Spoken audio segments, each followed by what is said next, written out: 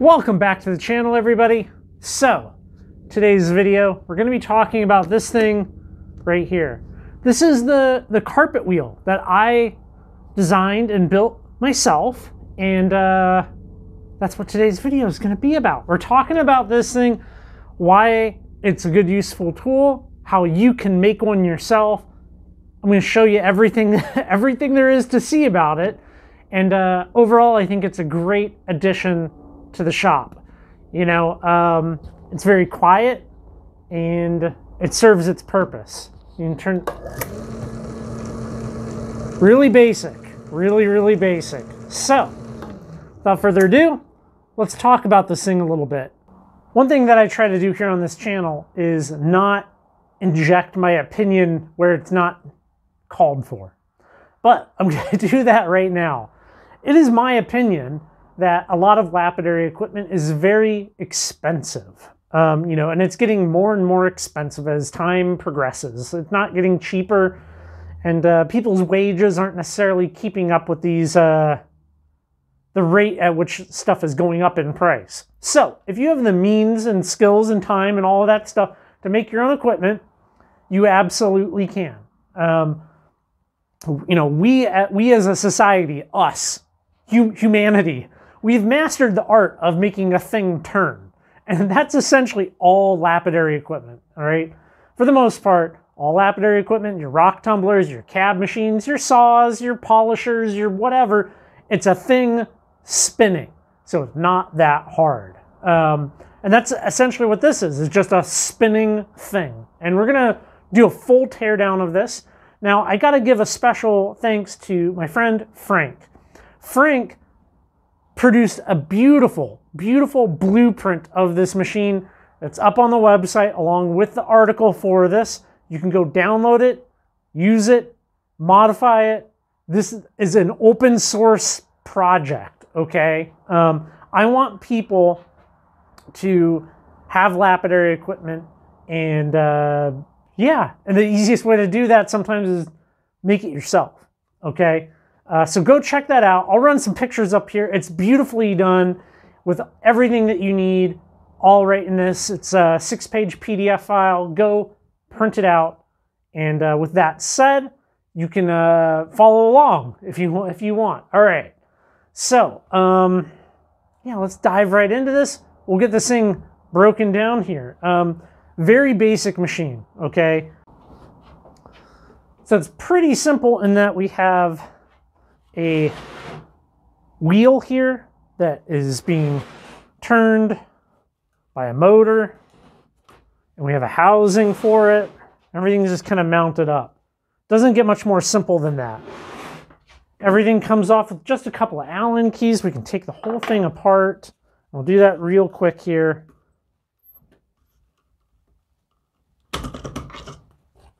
These segmented belts, you don't necessarily need these. I like these because I do a lot of machine design, and it makes it easy. Pulley.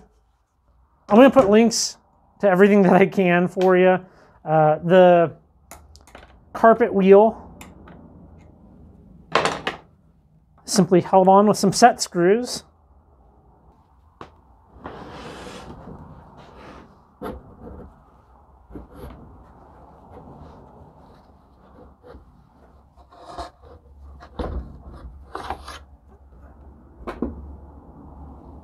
So now you can kind of see just how basic it is. A couple of pillow blocks. We've got our motor here, wired up. Very simple stuff. Doesn't get much more basic than this, right? That's just a little maker's plate. I always loved how on old machines, you have this like beautiful brass plate and stuff. Well, I made my own out of out of aluminum. So you can see here, this is just kind of designed to trap some of the mess, you know, from the cerium oxide, which you'll be putting on here. So, the wheel. Now, I'm not going to fully disassemble the wheel, but let's look at this. I think it's a pretty smart design.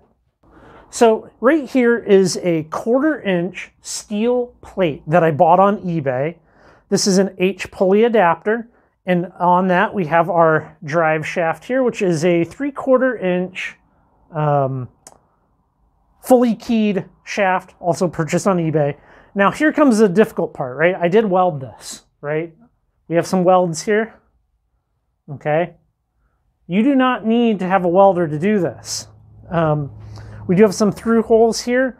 You could very easily line up the holes in this with the plate, drill through, tap these holes, run a bolt in, and have it secured in that way. We're talking about a really slow machine here, right? This is, you know, we're in the neighborhood of 200-ish RPM, 220 RPM. The carpet is being held on with a spring, okay? This is a spring made to assist in the closing of screen doors. And then I just bent up some copper and cut these tabs right here on the carpet. And you can see I have a piece of self-adhesive neoprene, and that just gives this a little squish, right? Just a little flex to it. Now, one of the reasons I'm doing this with the carpet the way I am is so that in the future I can test other things, like canvas as an example. As you use the carpet, the spring stretches it in and it kind of holds it nice and tight on the wheel. So excellent way to attach the carpet to your steel plate. All of this woodworking here, I mean, it's not beautiful. We got some plywoods, different plywoods. The base is a couple of 3/4 inch thick pieces that I laminated together. You can see down here, we have some holes down here at the bottom, and that's what is being used to mount our motor and to create the tension on the pulleys. You can just adjust this and pull your motor back. Everything's assembled using stainless hardware, lock nuts, nylon locking hardware, and pretty basic stuff. If you have any questions, definitely drop comments down below. I think it's a project that anybody can handle, especially with the blueprints. All right, well, let's get this thing put back together. I'll show you the thing in action. So the reason I have this is to put a nice wet appearance on a rock. So when I'm using my high-speed sander as an example, I will take something up to like an 800 grit with a silicon carbide, or maybe you're doing up to a 3000 diamond grit and you want to put that like super wet look on a rock and just have it nice and beautifully buffed out and polished so you can rock the rock in the light and it's just gorgeous. That's what this is for. That's what this does really, really well.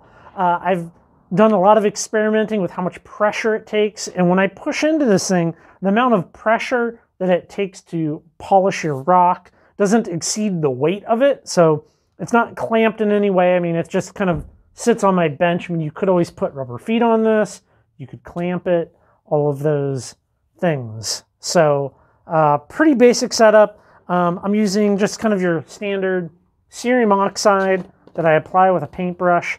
One of the big learning curves with this machine has been the amount of water that I put on it. It requires very, very little. I just basically put a little spritz into my cup here of cerium oxide, and I do, like on a standard spray bottle, like half a spray onto the pad. So I'll go like that. That's probably plenty, okay? So I'll turn it on, we'll brush on some cerium oxide, and I'll show you what it looks like to, well, buff out a rock.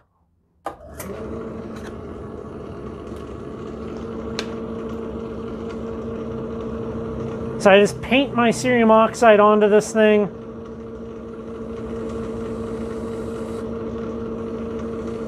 The outdoor carpet really kind of holds it really well. And we kind of even out that water that was on there. Simply take the rock and press it in. Now, in my experience in doing this, it doesn't actually take that long. I mean, of course, it depends on the finish of the rock that you're applying, and that. And I will give it a look and see if it's streaking on there. And then I'll maybe do it a different direction. And that's all there is to it. You're just kind of standing here and holding it. If at any point you kind of look at it and you're like, well, it doesn't really have the cerium oxide on it the same way it was when I started, I might add a little. I mean, cerium oxide is quite cheap. I bought a pound of it for almost nothing. I want to say 20 bucks. Maybe it was less than that. But you can get cerium oxide for very cheap, and it'll last quite a long time, and you can always scrape out the dust out of your little tray at the bottom here. So when you're all done, you got to get the cerium oxide off of your rock. And to do that, the easiest way is just with hot water and just dish soap. I will say that if you have cracks on your rock and you take them to this, you will get cerium oxide in there, and it can be a pain to get out. So I'm going to go wash this off, and we can talk more in depth about that process. So you have a lot of options, right, for getting that cerium oxide off of a rock if need be. If you have no cracks, well, there's no worries. But if you do have little fractures, you can see the wet shine on this. A steam cleaner does a great job. A little power washer, a textile gun, textile cleaner, that works. But overall, I mean, it's a very, very nice, nice high buff polish that you get from the cerium oxide on the carpet wheel. I hope you enjoyed my presentation here on this carpet wheel. I hope you can maybe go look at the blueprints, build one yourself. On the website, if I get any photos of any of the ones that people have ever made, we'll put them all up there, and we can all have this machine be our community carpet wheel plans.